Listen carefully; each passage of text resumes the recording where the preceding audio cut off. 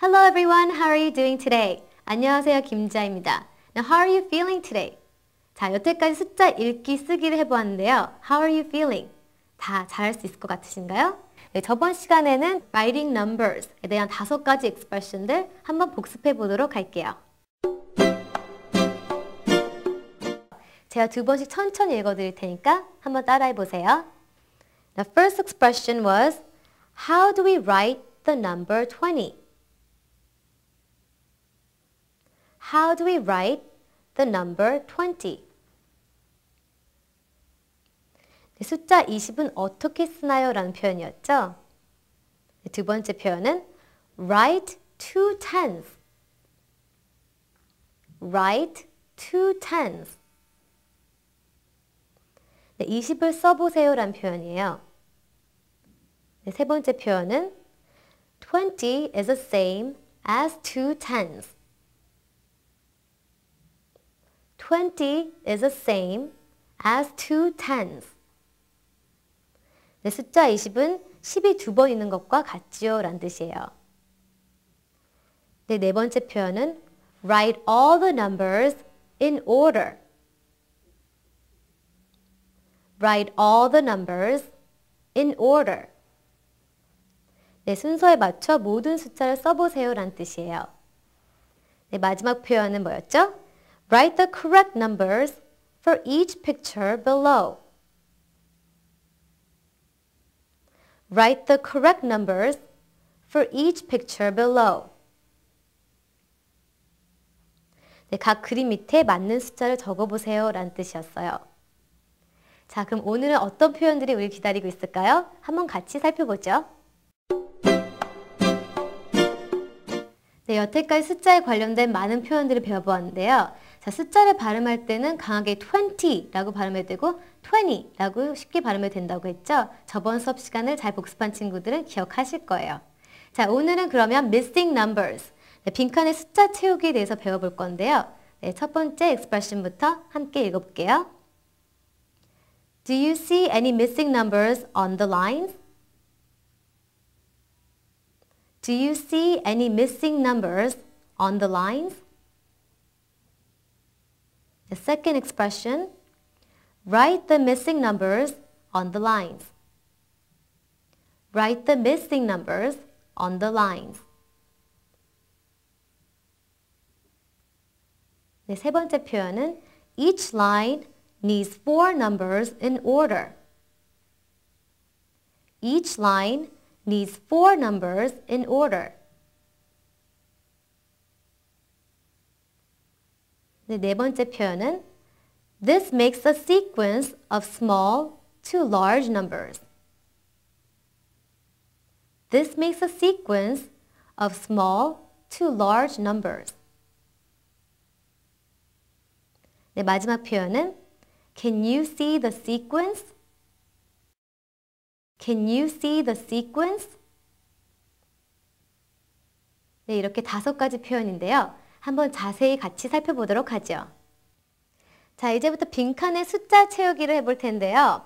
Now, filling in the missing numbers. 네, 첫 번째 오늘 표현은 Do you see any missing numbers on the lines? Do you see, 보이나요? 뭐가 보이나요? Any missing numbers. 빈 숫자들이, 빠진 숫자들이 보이나요? 어디에? On the lines. lines는 줄이란 뜻인데 줄 위에란 뜻으로 on the lines라고 하죠. Now, do you see any missing numbers on the lines? 자, 그럼 여기 칠판에 가봐서 자, 1, 3, 5, 6, 8이 있는데요. Do you see any missing numbers on the lines? 자, 라인이 3개 있는데 missing number 한번 적어볼까요? 2, 4, and then 5, 6, 7, 8. 네, 이렇게 되겠죠? 오늘 두 번째 표현은 Write the missing numbers on the lines. Write the missing numbers on the lines. 네, 방금 썼듯이 2, 4, 7이 missing number이겠죠? 빠진 숫자들. 네, write the missing numbers on the lines. 자, 3 lines 있는데 거기 위에 2, 4, 7 적어보았습니다. 네, 세 번째 표현은 Each line needs 4 numbers in order. 네, in order 저번 수업 시간에 배웠죠? 네, 순서대로라는 뜻인데 each line needs 4 numbers. How many numbers? 4 numbers가 필요하대요. 4개의 숫자들이 필요한데 line 1, line 2가 있으면 4개의 숫자들로 한 라인이 구성되어 있다는 뜻이죠. 네, each line needs 4 numbers in order. 네, 순서대로 1, 2, 3, 4, 5, 6, 7, 8 순서대로. 자, 네 번째 표현은 This makes a sequence of small to large numbers. 네, sequence라는 단어는 배열이라는 뜻인데요. This makes a sequence 1 through 8. sequence죠? 네, this makes a sequence of small to large numbers. 작은 숫자로부터 큰 숫자까지의 배열이라는 뜻이에요. small to large numbers. This makes a sequence of small to large numbers. 네, 그리고 오늘의 마지막 표현은 Can you see the sequence? Can you see the sequence? 네, 보이나요? sequence가. 이 배열이 보이시나요? Can you see the sequence? 배열이 보이나요? 라는 뜻입니다. 자, 이렇게 5가지 표현을 배워보았는데요. 자, 한번 총 정리해보는 시간을 가질게요. 네, 이렇게 해서 빈칸 채우기에 대해서 배워보았는데요. 이런 문제들이 나올 때는 어떤 표현들이 쓰이는지 잘 생각해보면서 이제 복습 들어가 볼게요. 네, 첫 번째 표현이 The first expression of today was Do you see any missing numbers on the lines?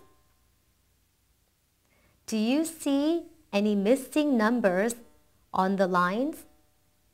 여기서 missing numbers가 빠진 숫자들이라고 그랬죠? 줄 위에 빠진 숫자들이 보이세요? 라는 뜻이었는데 Do you see any missing numbers on the lines? 네, 그 다음 표현은요. Write the missing numbers on the lines. 저번 시간에 write라는 단어를 주의 깊게 발음해 보라고 그랬죠? write, W-R 있어도 똑같이 R 발음을 해서 write. 네, 따라해 보세요. write. 네, write the missing numbers on the lines. 빠진 숫자들을 줄 위에 써보세요 라는 뜻이에요. 다시 한번 읽어드릴게요. Write the missing numbers on the lines. 네, 세 번째 표현이 Each line needs 4 numbers in order. Each line needs 4 numbers in order. 네, 각각의 줄에는 순서대로 4개의 숫자가 들어갑니다 라는 뜻이에요. 네, 여기서 in order, 순서대로란 뜻이었죠. 네, each line needs 4 numbers in order. 네 번째 표현이 This makes a sequence of small to large numbers. This makes a sequence of small to large numbers. 네, 여기서 sequence, 배열이란 뜻인데요. 발음 주의 깊게 들어보세요. sequence, sequence. 네, 다시 발음해 볼게요. sequence. This makes a sequence of small to large numbers. 작은 숫자에서 큰 숫자의 배열입니다. small to large.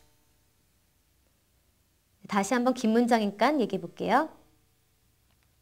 This makes a sequence of small to large numbers.